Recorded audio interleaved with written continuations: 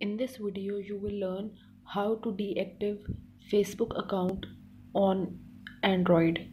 The process is really simple and it is similar for Android as well as for iOS. First, you have to make sure that you are connected with the internet, and once you're connected with the internet, go and open your Facebook application.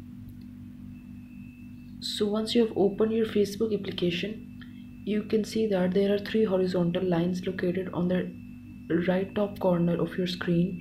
In iOS, this three horizontal bars are located on the right bottom corner, but as I'm using Android, so these are located on the right top corner.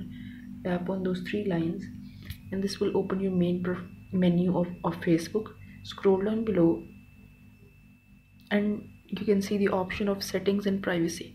Tap on that option, a drop down menu will be opened, and from that menu tap on settings. So in settings you have to scroll down below, and under the heading of your Facebook information there is option of account ownership and control, the fourth option. Tap on that option, wait for the page to load, and there is a very first option which is deactivation and deletion. Tap on that option. So select deactivate account because deactivating your account is temporary. Your account will be disabled and your name and photos will be removed from most things that you have shared, but you will be able to use your messenger. First select this deactive account and then tap on continue to account deactivation.